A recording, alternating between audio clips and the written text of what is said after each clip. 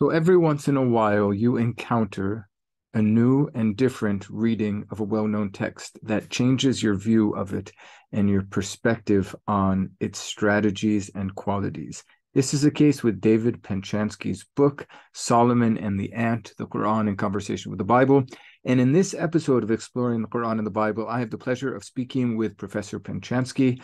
The newness of the book is not some radical revisionist idea of the text's origins, but rather its literary qualities.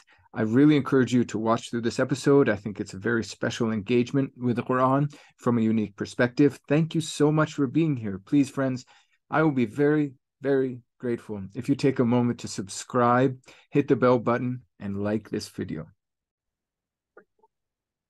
Hello, Professor Penchansky. Really delighted to have you on Exploring the Quran and the Bible. Thanks for being here. Oh, I appreciate it very much. I'm very excited to talk to you.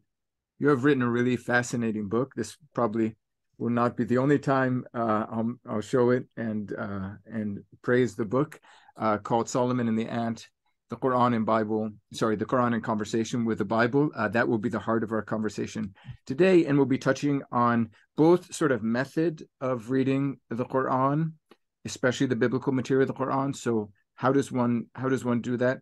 But then some specific case studies. We'll be speaking about the jinn. Our viewers may not know that there is a biblical subtext that you describe to jinn or genies. So we'll get into that. And of course, we have to speak about Solomon and the Ant, which is the title. So I'll start with a brief bio, and then we'll get right into the question of the method in reading Quran and its biblical material. So if that's okay, I'll go right ahead. Friends, everyone, Professor David Penchansky is Professor Emeritus from the University of St. Thomas, St. Paul, Minnesota, where he taught in the theology department for 29 years. His training is in the Hebrew Bible, and he received a Ph.D. from Vanderbilt University in 1988. He has published books on wisdom literature of the Bible, theodicy, and polytheism. More recently, his focus is attention on the Quran, and we've been together at a number of conferences, especially of the International Quranic Studies Association. His latest book, here it is again, as promised, is Solomon and the Ant, the Quran in Conversation with the Bible, and that was published in 2021. It'll be the heart of our chat today.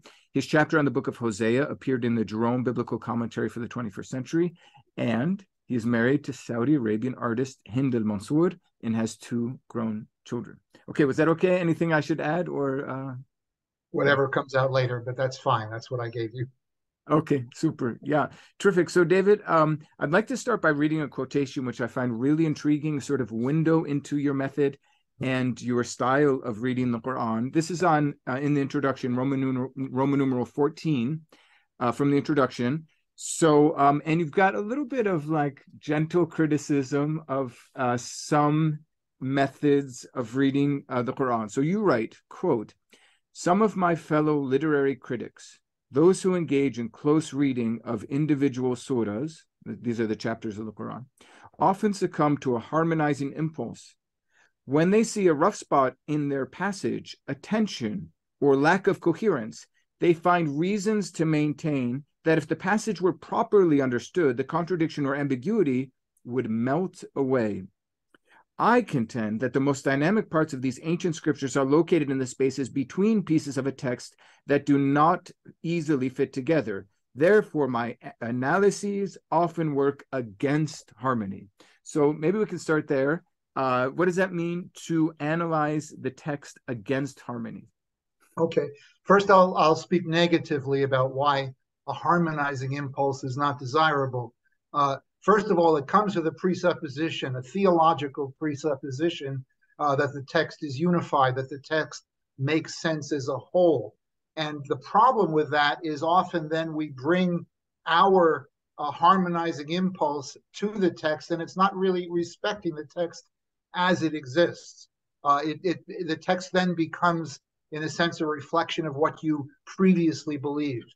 It doesn't always happen, but it can happen. Now, in terms of the text of the Quran or sacred texts in general, there are many gaps. There are many disjunctions or tensions between the parts, and sometimes tensions between the text and other texts. That's true with the Bible as well. And I think, and my efforts with various biblical and Quranic texts, I think, demonstrate this, is that meaning is produced most reliably in these tensions, in these disjunctions, in these dissonances. So when I examine them, when I look closely at them, I think that's what generates the meaning, and that's what engages the reader in the text, because they have to fill it out. I was working with a class on the Joseph Surah recently, and there's a real disjunction there. For instance, between where the husband declares his wife guilty of trying to seduce Joseph, and then she holds this banquet, and we have a whole different, and that's the tension. Now, somebody who wants to say that the whole text is a unified product from a single mind, and every part of it has to agree, they're going to try to paper over these kinds of disagreements, and I want to highlight them. That was my method with the Bible, and that's been my method with the Quran as well. Yeah, and it seems as though, I mean, I could read a bit more from the quotation, because but maybe I'll just ask you, since you're here with us, because I think as you continue that thought in the introduction to the book, you say this doesn't mean that the text loses meaning when we find rough spots or disjunctures. That actually it's by exploring those disjunctures that you find more meaning. So again, you're not trying to, I don't know, make an apologetic reading of the text and just make everything seem unproblematic, but there's something productive or fruitful about seeing these disjunctures. Productive is the word I would use. That's yeah. Meaning is produced in the disjunctures.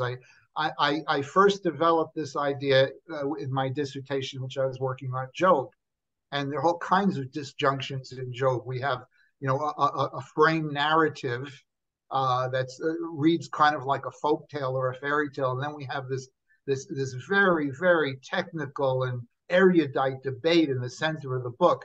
The beginning of the book has the Satan, and the Satan just vanishes in the rest of the book. The portrait of God is different in the different sections of the book.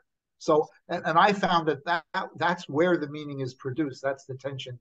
And I wasn't sure if going into the Quran that I would find a similar phenomenon. I mean, I guess I was subject to the popular notion that the Quran is much more pious and much more doctrinaire, and because it came from just a relatively short period of time, much more unified.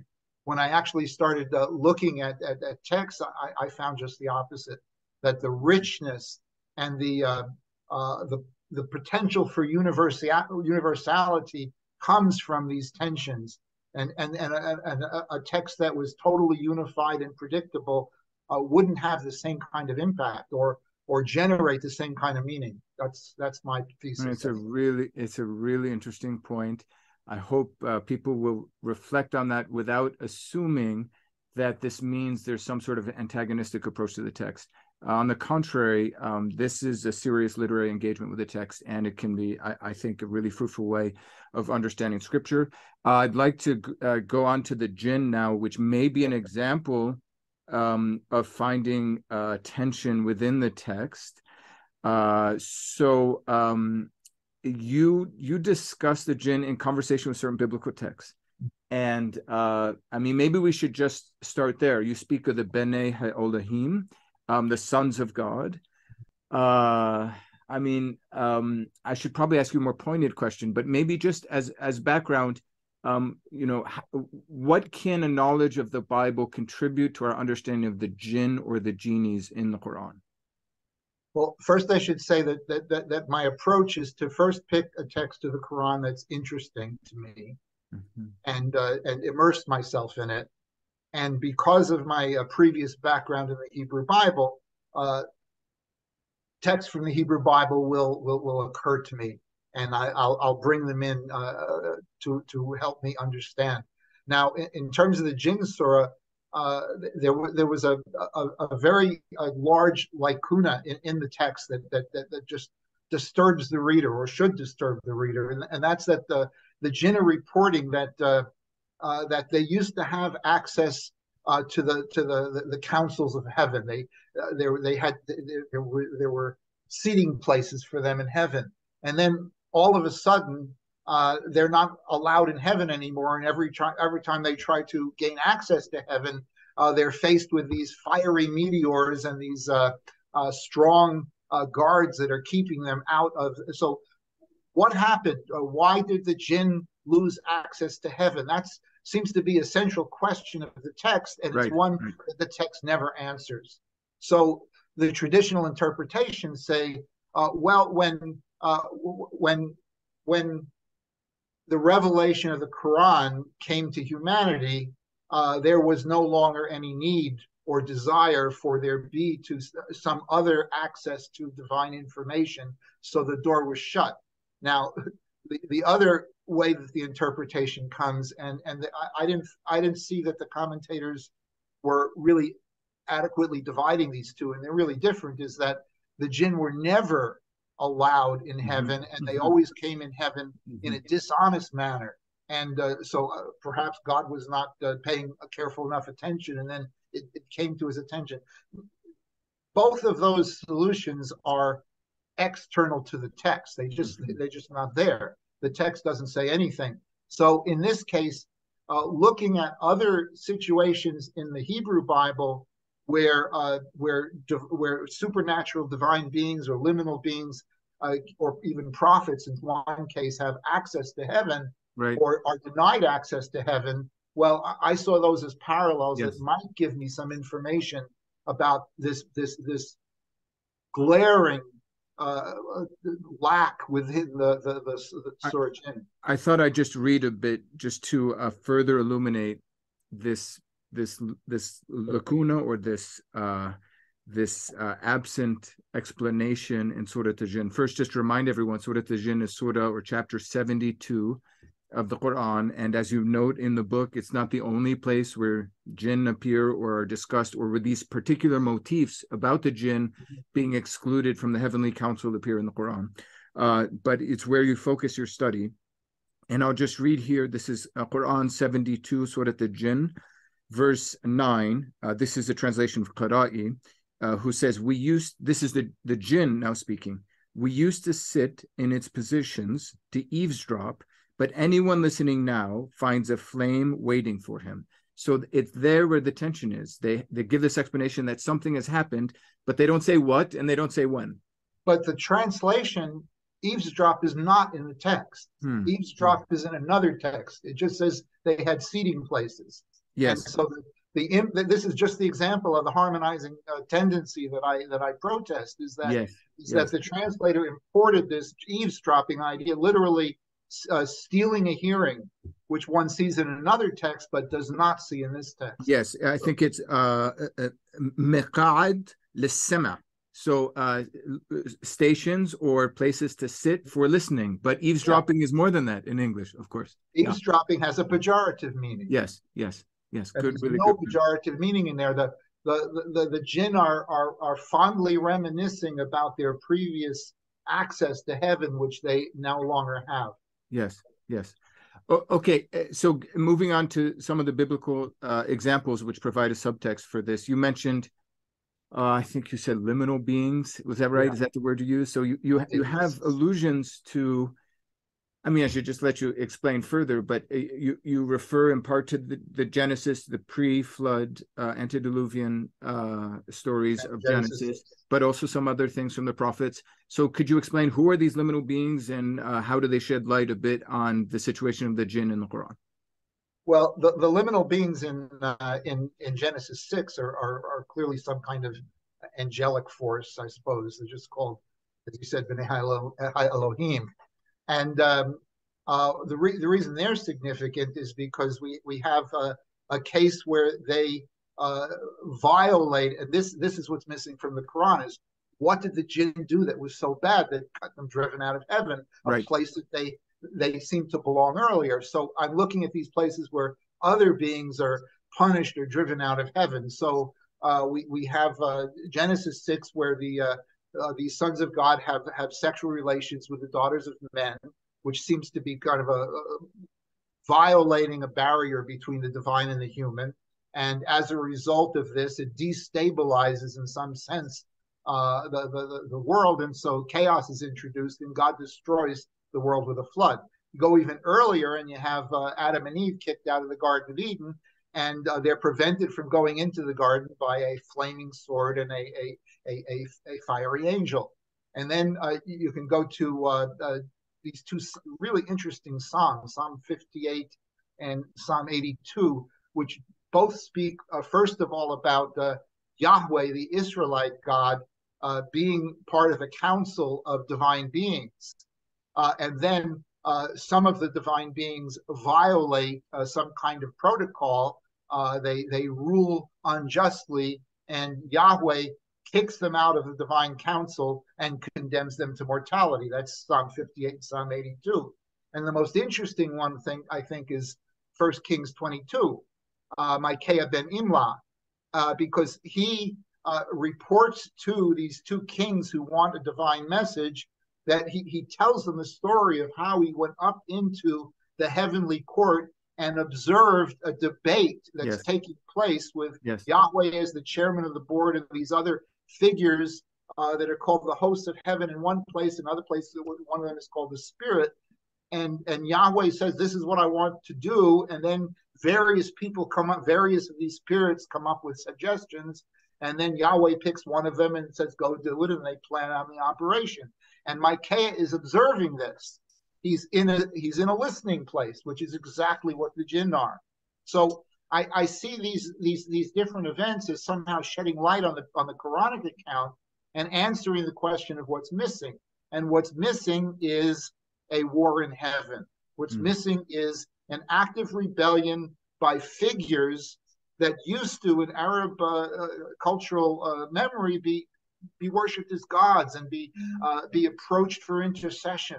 And now they're denied that access, and they're robbed of their power. So I see these other incidences of a war in heaven, which brings us to Isaiah 14 and Ezekiel 28, where both of these prophets at very different time periods are condemning a particular king, but they're using this mythological language of a war in heaven to describe it. So those are the passages which describe how Lucifer, which light bearer, is cast out of heaven, and that's used to describe the fate of the king. And even in the New Testament, Jesus, in a very cryptic saying, says, I saw Satan cast out of heaven like a star falling from the sky. Just no expansion, but there it is. So this seems to be something that's really embedded in the memory in that period, and it comes out in the jinn story. And there's only there are a few hints of it in the surah itself, but I only noticed them because I brought the biblical accounts in to dialogue with them, and they are or the most obvious one is at the very end of the incident. The surah goes on after that, where it talks about all of these beings crowding around the prophet and almost smothering him. And it's unclear what's going on, but in the context of the surah, it seems to me what's going on is the jinn are surrounding him and threatening him. This is verse 19, right? Yes. 72:19, yes. And that becomes kind of a mythological explanation of the jinn being cast out of heaven. And then there's other things about the jinn trying to escape, and of course the subjugation of the jinn at the very beginning when they hear the Quran being read and they submit. But anyway, that's how the biblical account seems to illuminate some of the what I would call, well, missing pieces gets people nervous, but the gaps, which I think are the important features of the text. I mean, at a serious risk of self-promotion, it does seem to be close to some of the ideas I've argued for about the Quran. I mean, the subtitle of your book is The Quran in Conversation with the Bible. And, I've similarly argued that the Quran, in order to articulate, astaghfirullah, in order to articulate its argument, very often it counts on the biblical knowledge of its audience. And so it maybe not thoughtfully, but it's able to leave things unstated.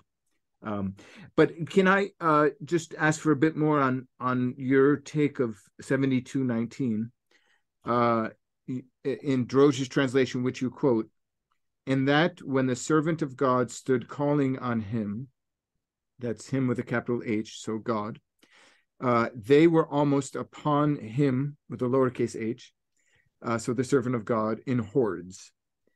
That translation might be close to the way you take that verse, because if I'm not mistaken, you see a sort of antagonism or threat upon the prophet with the jinn sort of surrounding him. Is that right? Yes. Talk more about it. First of all, you mentioned that my wife is Saudi, and she gave me some insight into that word.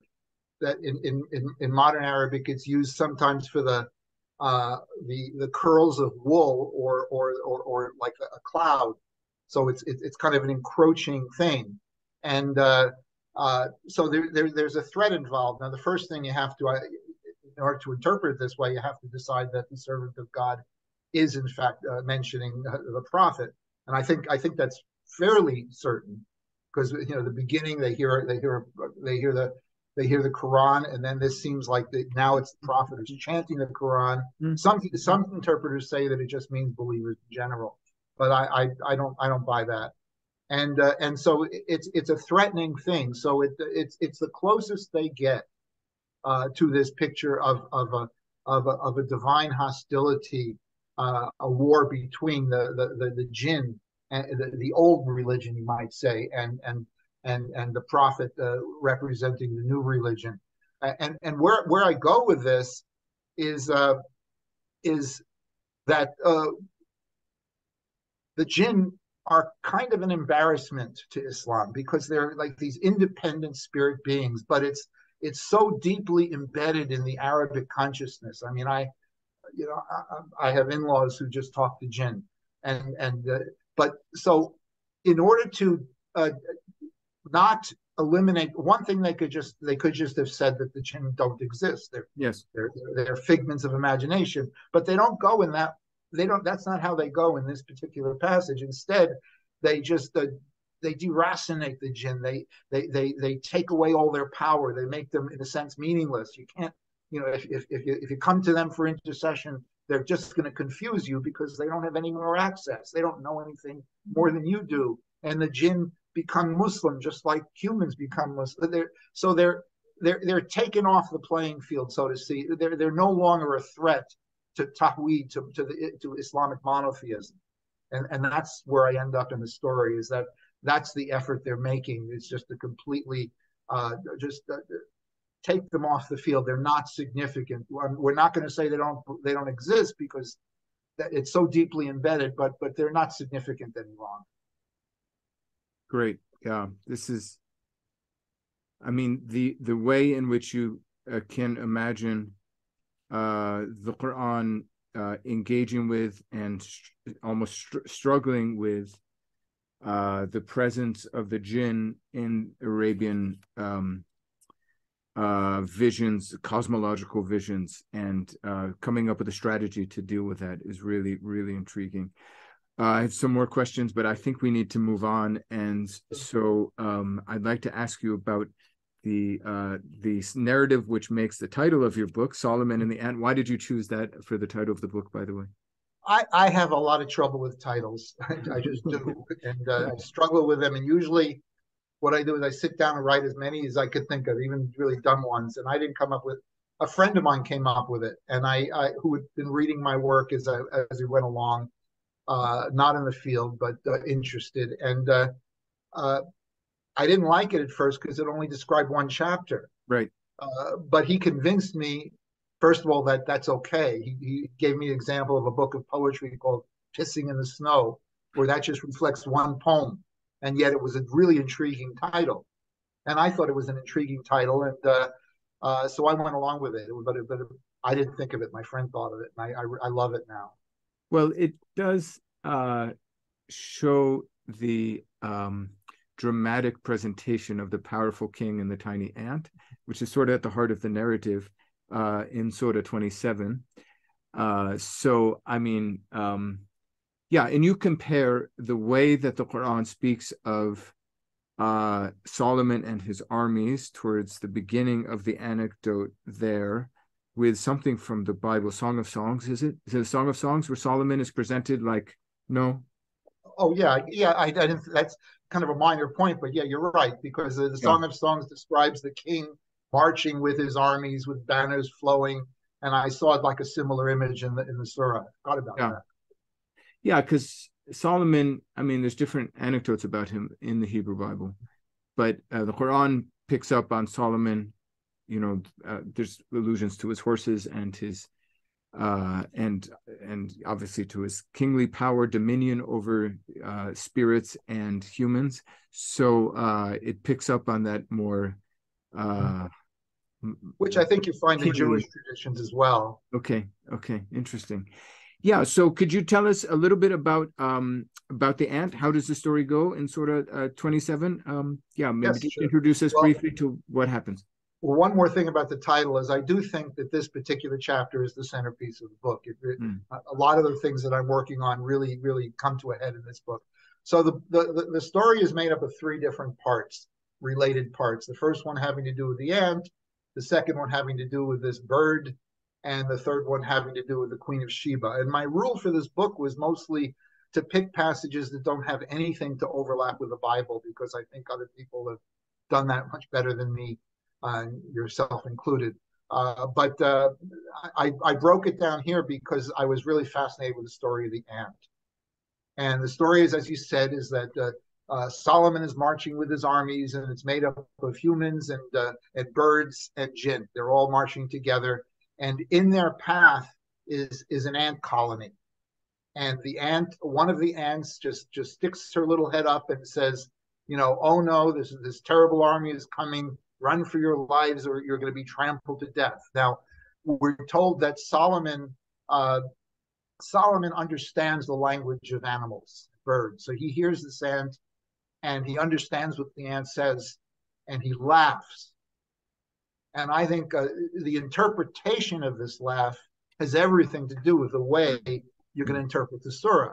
And mm, the traditional interpretation of the laugh, and I give an extended quote from a pious commentary, is that he laughs with a kind of warm-hearted affection for these four helpless creatures.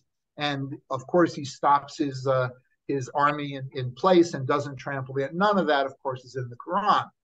Uh, I uh, I conclude that it's a mocking laugh. It's a laugh of condescension. And my reason for concluding that, because that's another gap, because we never really find out what happened to the mhm, ant. mhm. That's the end of the part of the story. So the reason I conclude that is because Solomon is an insufferable ass all the way through the story. And that's not me imposing on the story. He brags, he's full of himself, he has a temper, and that's what brings us to the second part of the story, where he assembles his army. We've forgotten about the ant at this point. He assembles his army in formation, and one of his birds is missing. Right, He right, misses a bird. right. It's called in Arabic hudhud. The English version is hoopoe. It's a bird that's common in the region, and the bird is missing, and he freaks out. He's furious, and he starts saying all the things he's going to do to this bird when he finds it.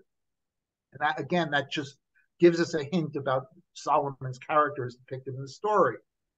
So anyway, the bird shows up, and the reason he was gone was he was in reconnaissance, and he discovered this nation that's they're sun worshippers, and they're ruled by a woman. And I'm not sure which thing upset him most, whether it was sun worshippers or whether they had a woman over them. And Solomon is furious, and he sends a letter to this woman, and he says, you have to submit. Now we're in the third part now, which is the interaction between Solomon and the Queen of Sheba. And this is the part, of course, that overlaps the Bible. So he sends her a letter and he tells her to submit, and she does everything she can to placate this Yes. furious and unstable king. She sends him gifts.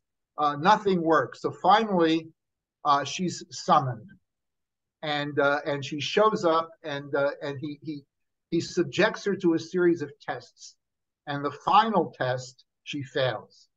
He creates this illusion of there being a vast lake in front of the palace, and she uncovers her feet, humiliates herself in that way, and it's really just a glass surface. Ha ha, I fooled you. And her reaction is which seems a little bit disproportionate. She completely submits. She submits to God with Solomon. That's the story. Where I went with the story is associating Solomon with God. And I've worked a lot with the Hebrew Bible, with theodicy, and as you mentioned in another episode of the podcast, the Hebrew Bible is very free with criticizing God and questioning God. I mean, I did a lot of work on Job and Kohelet, Ecclesiastes, and the passage where Abraham says, "Shall not the judge of all the earth do what is right?" So that's pretty common in the Hebrew Bible, and it's common in Jewish tradition. The Midrash connected with the Book of Lamentations has some references to God that would really curl your hair. They're so blunt and harsh.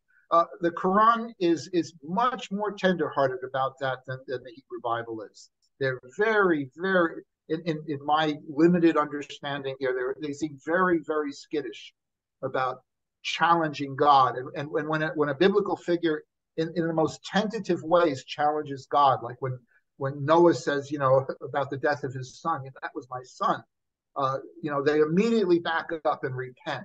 It happens over and over again. So how do they deal with the very, very real issue of theodicy, which is a problem for all monotheistic religions? If God is the only true power in the world, then how can we account for the suffering of the innocents? How can we account for all the bad things that happen? Islam has to address that. Now, the pious way to address that is what Job's friends did. That everything that happens is deserved. If you're good, you'll be rewarded, and if you're bad, well, you'll be punished. And if it seems like it's not going like that right now, well, it'll work out later in the future. Just hang on. Just hang on. Just hang on. I don't see that as an adequate answer at all. And I think that the more mature religious texts that address this, they don't go in that direction. There's a psalm that says, "I was young, and now I was old, and now I am old. I have never seen the righteous forsaken, nor his seed begging bread." I have never seen the righteous forsaken. My professor James Crenshaw calls that the song of the blind, and that is a religious response to the problem of evil, but I think it's a particularly stupid one. I think passages like Solomon and like this passage about Solomon and Queen of Sheba has a much more mature and interesting way to approach it. So the first thing you got to understand is that when they're talking about Solomon, they're in an indirect way talking about God. Why do I think that? Because Solomon writes to the queen and he says submit, which is a form of the word Islam. And then when the letter is called a kitab, which is also the word it's frequently used for the Quran. Right. He begins the letter with the Bismillah, in the name of the God, the compassion, and just like every surah begins that way. Mm-hmm. And then I guess those are the main reasons. So I think that the author is processing the problem of evil, but using Solomon because they don't want to say it directly about God. So there's like a mixture of identity. Mm-hmm. So that Solomon was a difficult person is a way for them to process that sometimes it really feels in our lives that God is being difficult. So that finally brings me back to the ant, and why I see this as a kind of essential piece of the book. Is the ant is standing in the way of this on-rushing force mm-hmm. that doesn't even know that the ant exists, and the ant is protesting. The ant is saying, run for your life, or Solomon will trample us, and he won't even know you're here. and I'm saying that is frequently the human experience, that things are rushing upon you to destroy you, and you have no control, and they don't even really know that you exist. You know, the wars, the persecutions, the mass shootings, and so I think that we as the reader are meant to identify with the ant. We as the reader are meant to identify with the hudhud as well. Both weaker subsidiary figures that are being torn apart by more powerful forces that don't really care about them. And identify with the Queen of Sheba. Would you add that? Yes, good point. Yes, I would.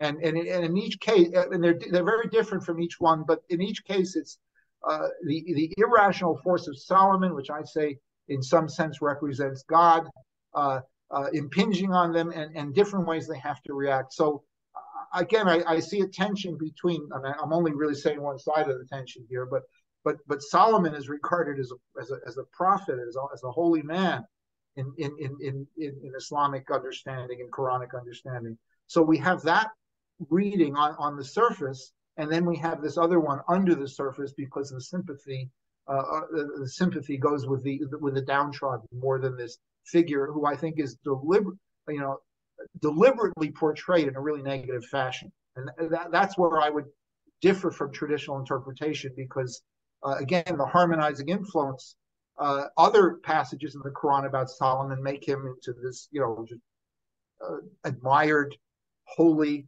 supernatural figure, and to hear that goes against that. So they harmonize it, and so everything that Solomon does is thought to be right, and everything that Solomon says is thought to be pious and religious, instead of, as I see it, as overbearing and bullying. So that's why I identify with the ant and not with Solomon. It's a really intriguing reading, and I mean, I hope that listeners and viewers will turn to Surah 27, the sort of the heart of the story, beginning in verse 17, more or less, and just reflect on your reading. And as you read it, go ahead and read together with David's study of it. One more thing, his pious, Yeah. just to build on what you said, his pious pronouncements at the beginning of the narrative, where he's thanking God, but he's thanking God that he's better than everybody else. Yes. And then when the Queen of Sheba gives him gifts, he doesn't accept the gifts because he's insulted that she thinks that he's not wealthy enough that he would actually need something that she could give him. He's ungracious. He's boastful. It reminded me, and I think I might have mentioned this in the book, I don't recall, of the Pharisee praying in Jesus' story, that he prays.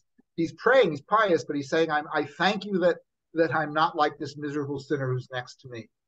And Jesus says that he doesn't go away justified. And that's, I think, the portrayal of Solomon. So verse 36, when he, and I believe that's a messenger, an envoy from the Queen of Sheba to Solomon bearing the gift. So when he came to Solomon, he said, that is, Solomon said, are you aiding me with wealth? What God has given me is better than what he has given you. So yeah, he does seem confident there.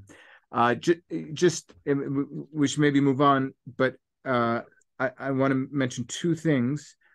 One, which you really emphasize eloquently in the book, is that many readings and exegesis of the ant, specifically the ant episode, I think you mentioned this in our chat, but just to underline it, many readings insist that that Solomon did not crush the ants, that he stopped his army, and you even quote a very nice example of that sort of very friendly interpretation of Solomon.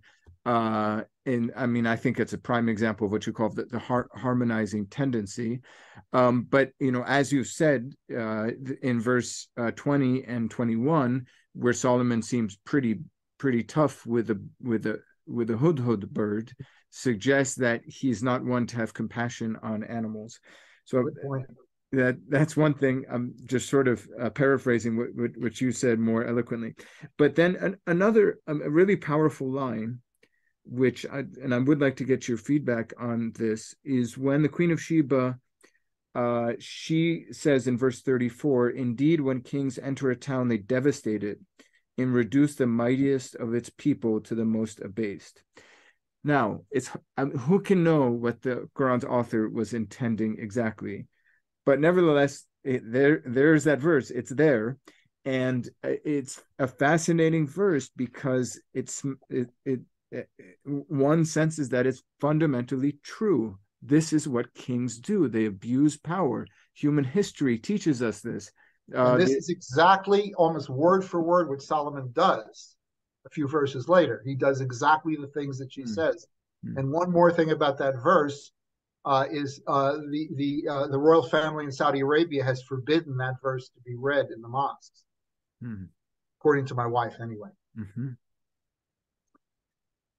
So here we have a text which is quoting the person who, at least the traditional reading, would present as the initially unbelieving nemesis, but she is the spokeswoman or the mouthpiece of this fundamentally almost piercing statement of truth and social criticism.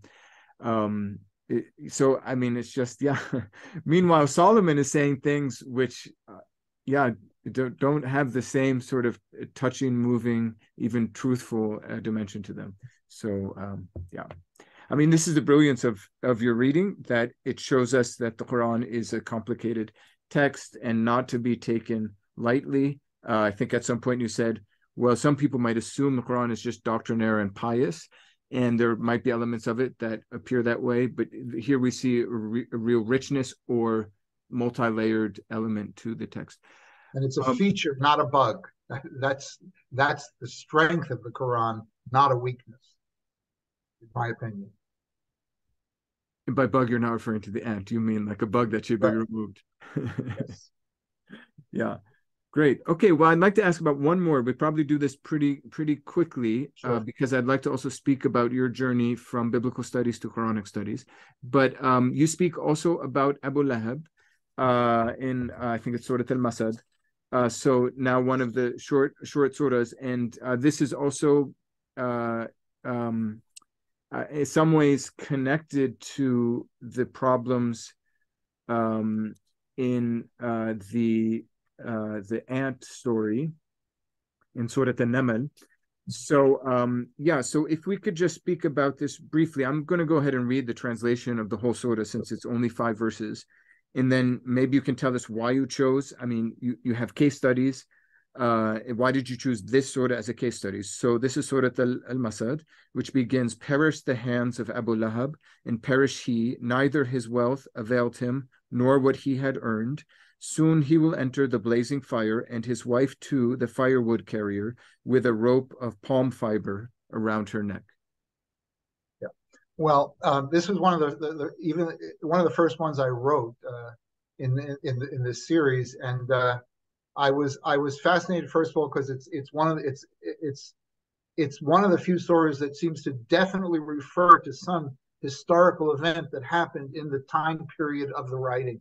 It's referring to somebody by name, and there's a lot of hostility towards the person. That drew me to it. Also, it was short, and I was just beginning my process of studying these things, so that I thought it'd be a little bit more manageable.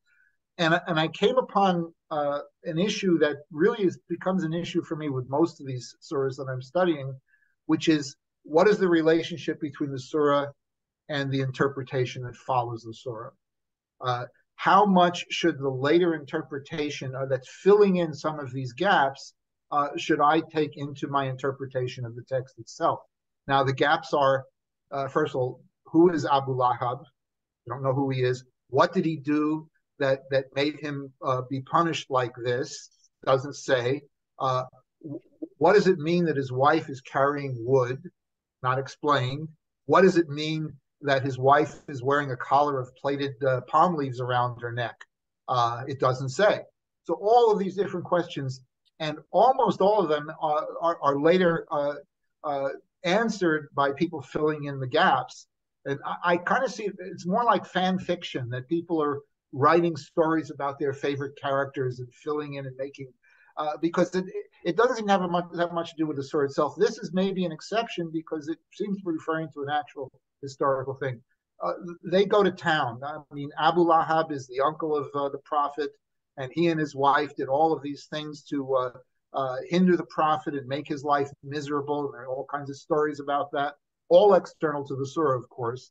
And then Abu Lahab, his name means the father of flame, and some say that's because of his fate burning in hell. Some people say it's because he's keeping the flame of Uzzah, and his alternate name in these traditions is Abdul Uzzah, the slave of Uzzah. Right. So they right. fill in all these different things, and I tried first of all look at the surah without all the baggage, and it becomes like a relatively simple sermon against the dangers of wealth and depending in wealth. It just fits that way. But then when you bring in all this other stuff, it becomes much more interesting and complex. And it just led me to a basic question, which is what is the impulse that wishes that an individual should be tortured like that, burned eternally in hell? Where does that impulse come from, and how can we process that?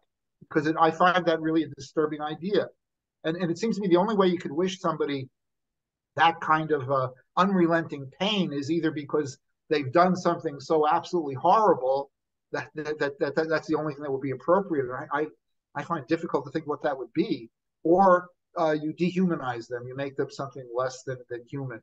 So I'm actually protesting against the sentiment of the surah, and I come up with two different possibilities of how to understand it. And one is a psychological one, that's saying all these negative things is purgative. And I compare it to the imprecatory Psalms, the Psalms that condemn their enemies. Psalm 137, my favorite, where it says, blessed is the one who takes your little ones by the toes and dashes their heads against the rock. I mean, how could anybody wish such a thing? So I think of it maybe as a purgative thing. You're not really going to do the thing, but you're an oppressed minority, you're suffering, and this is a way to make yourself feel good. But then I move into a theological sense, and I argue that this is an ugly sentiment. This is a sentiment that we have to distance ourselves from, and we have to reject and repudiate. And it's a sentiment that we see in religion all the time.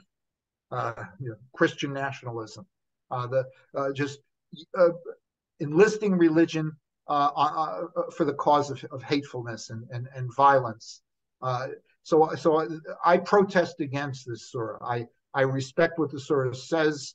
I listen to what the surah says, and I say I don't want to be identified with the glee that somebody might feel at the torture and suffering and death of their enemy. So I find this a very disturbing surah for that reason. So to play, first of all, just one point, you mentioned Al-Uzza. So just to say, and you explain in the book, Abu Lahab was a nickname for what was the proper name of Muhammad's uncle, according to the tradition, of course, which is Abd al-Uzza. And Al-Uzza is appears in Quran 53, and anyway in the epigraphic record, this is the Quran is reflecting what was an earlier cult for a goddess who is known as Al-Uzza. And we have a chapter on that in my book too. Yes. So but then just to say that so Islamic tradition would say Abu Lahab was the nemesis of the Prophet. He was the Prophet's uncle. And anyway, humans should have a certain disposition to recognize the oneness of God, the true God, not associate anything with him. I'm just channeling what would be a sort of, pious approach. But then even other readings, wouldn't they sort of suggest that, the nature of Surah 111 points to certain crimes of both Abu Lahab and his wife. That is, in other words, it's not for nothing. The God of the Bible also is a God of vengeance and justice. And it's not for nothing that the Quran seems to celebrate their torture in hell. So yeah, I mean, what would you say to that? I mean, there are sort of there's stories of the wife of Abu Lahab throwing firewood in the path of Muhammad just to bully him, and other stories which I think you mentioned in the book associate the carrying of firewood as a sort of metaphor or circumlocution for gossip or something like that. So yeah, would you have a response to that? Yeah, well, first of all, the Hebrew Bible is much more violent than the Quran. You know, if you when you compare the parallel passages, it's really obvious. And my students picked up on that, which really surprised me. I thought they'd be much more defensive, and they said, "I like this better." So I'm not making a general characterization about the Quran here, because I think the Quran is much more characterized by mercy and forgiveness than by judgment. I think the preference goes in that direction. And and what you described to me is what I said is like, you know, if you're going to want to wish this kind of suffering on an individual, then you have to figure out something really awful I see that what they did. Yeah. So what could be more awful than telling stories about how these people did everything they could to keep the prophet from proclaiming his message? But that's not actually in the text. I mean, I assume that's what you're going to say. It's not there in Surah 111. Yeah. And I'm really I mean I look on the occasions for revelation and the biographies of the prophet and the I see those as like the history of interpretation, just like we would see in the Bible the writings of the rabbis and the Midrash and the Talmud and the writings of the church fathers. Now they tell us something about the way the text was read at a particular historical moment, but frequently they don't tell us much about the text. Sometimes they do, but a lot of times they don't. So I always take that with a grain of salt. And yeah, there's so much lacking of detail and particularity in this passage that it just begs for this. And I don't think that's wrong. Some of my more recent research after the book, I've thought about that a little bit more deeply, and I see that as a positive thing. The silences in the Quran, well, each community in each successive generation has to fill those silences in different ways. And I see that as a positive thing. That's one of the things that makes the text more universal and last, you know, over a long period of time. But the gaps are there. That's a really interesting point, right? That the presence of the gaps allow people to participate in the production of meaning in conversation with the text. So absolutely. Exactly. Okay, so before we finish, I would just like to give our viewers a chance to get to know you better and your journey into Quranic studies. I mean, really intriguing because you taught many years in the theology department at University of St. Thomas. I assume mostly on Bible's literature. Were those your main courses? Did you have a favorite? We also had a general course. We had a general course that would start with the Old Testament and end with Vatican II, which we all had to teach. But other than that, I was mostly teaching Hebrew Bible. And then at a certain point, I developed a course on the Bible and the Quran, which I taught a number of times. Terrific. And I'm still teaching. Great. Yeah. So do you have a favorite book of the Bible? It would have to be Job. And I've worked on Job so many different times in so many different contexts. And I really love the profundity of the book, and I enjoy working with it. And it never ends. It just always yields new stuff, new insights.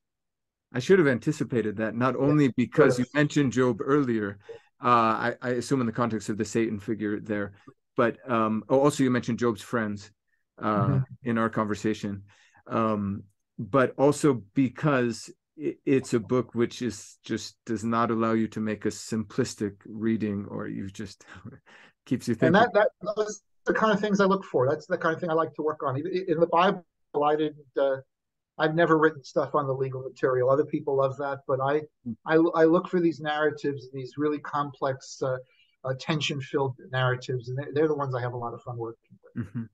Joe. Yeah, and then excuse me. Could you just tell us generally? Maybe I'll just ask 2 or 3 questions, and I'll let you go in peace. But generally, what are the main questions that interested you in biblical studies? I'm just trying to find a way to get more of your engagement with the field of biblical studies. So maybe if you wanted to answer that question, or you could tell us about what's different or unique about the study of the Hebrew Bible, that people who are maybe watching this that know mostly the Quranic studies should know. Could you maybe answer one of those two questions? Okay, let me just tell me if I'm on point here. But what I loved about the Hebrew Bible, there was a certain point in my career where I had to decide Hebrew Bible or New Testament. My master's degree is actually in New Testament, and I picked the Hebrew Bible because it has all the good stories. Not to disparage the New Testament, but there's so much more diversity and variety and interesting characters in the Hebrew Bible. And a thing that a lot of my Muslim interlocutors see as a flaw in the Hebrew Bible, I see as a strength, which is the honest depictions of the flaws of the main characters. Yes, I had a Muslim cleric who sat in a whole semester of my class on the Hebrew Bible, and he was with us the whole semester. It was wonderful to have in the class.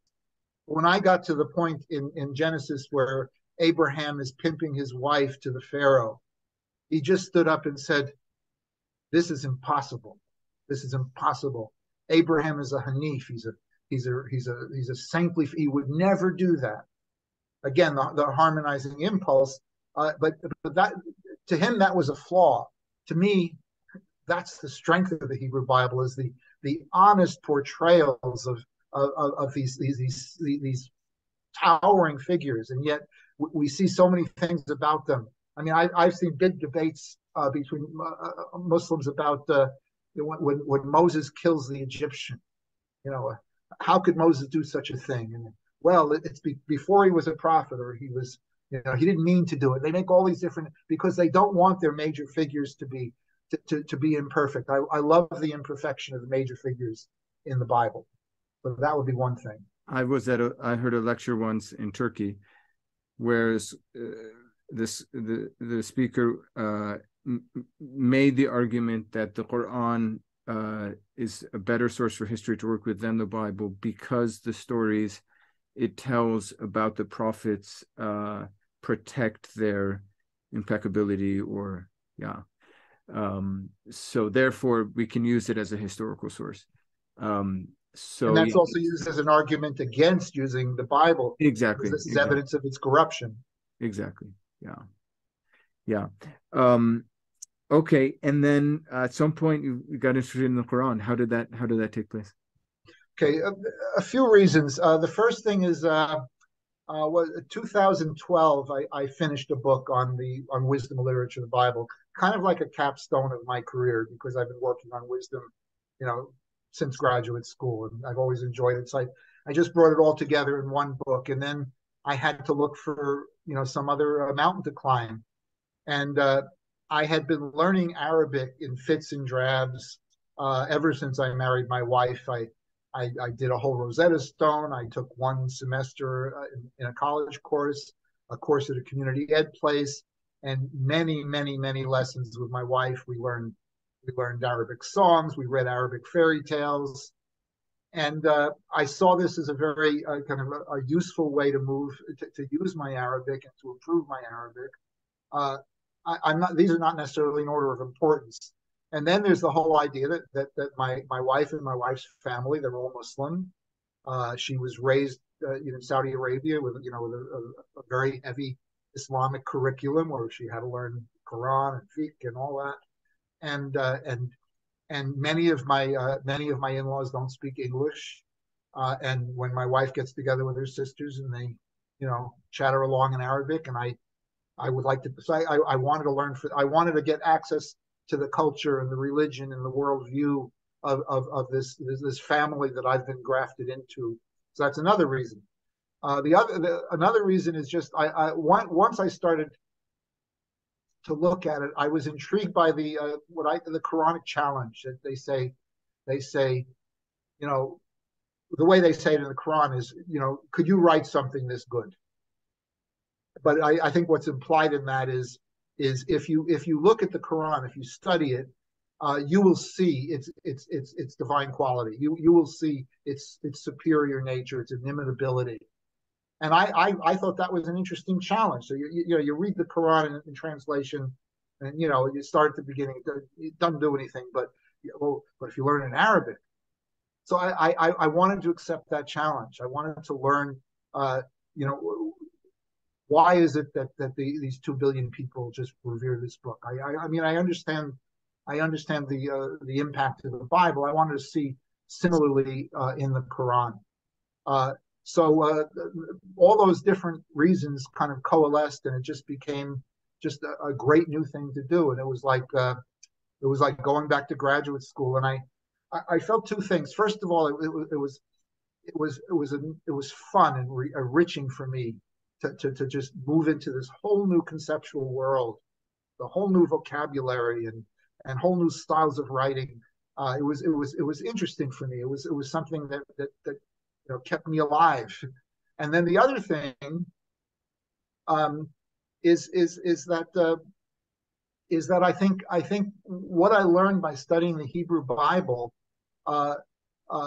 some of those skill sets are applicable to this other text, and I really believe that I have something unique to contribute to the first of all to the academic Quranic community, and boy, you folks have been tremendously hospitable to me as an outsider.